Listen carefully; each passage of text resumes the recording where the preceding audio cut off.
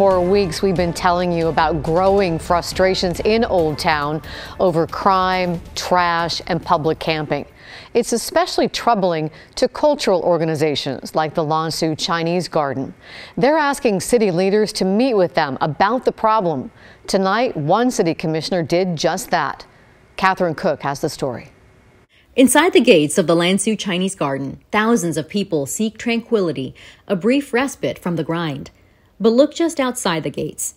Those who run the garden say what's happening here is jeopardizing all of it. I have had staff in the last week assaulted.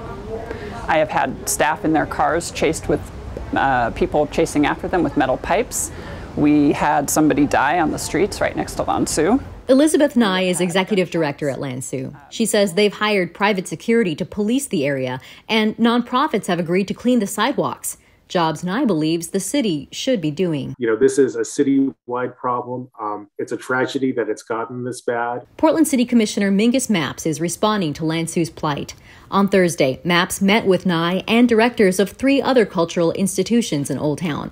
The meeting was in response to a joint letter the director sent to Mapps and other city and county leaders asking for help. I will have succeeded in helping them when I actually change the reality on the ground. When I get that trash picked up, when I get people who are currently sleeping on the streets and in need of mental health care inside in shelter and connected to mental health service providers. Mapps says his office has already asked police to increase patrols in Old Town. He's also looking ahead to the city's fall bump to ask for some public safety reforms, including hiring more police officers. And we literally do not have enough police officers to respond to all the 911 calls that we have.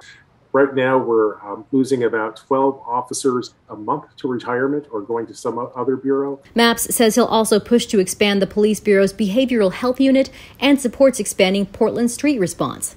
After their meeting, Nye from Lansu told KGW that the group appreciates Mapps' prompt response and specific ideas. However, she said, we are concerned that many of these initiatives, which are connected to the fall bump budgeting process, still means that Old Town will need to wait until March 22nd at the soonest for many of these to begin. To that end, Nye noted this problem is older than this year and says it's discouraging that it took this letter to start seeing action.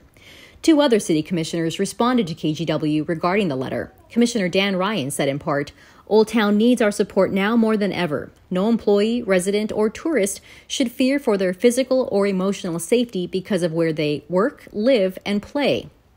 Commissioner Carmen Rubio said in part, I want to acknowledge the deep concerns I've heard when talking with some of these organizations and community leaders. Significant planning and engagement is happening as we speak to take necessary steps forward on these issues in the coming weeks. Mapps, who took office in January, says he looks at Old Town on a citywide scale as he tries to make a difference for the future. We have not been served well by pretending like it doesn't exist. Catherine Cook, KGW News.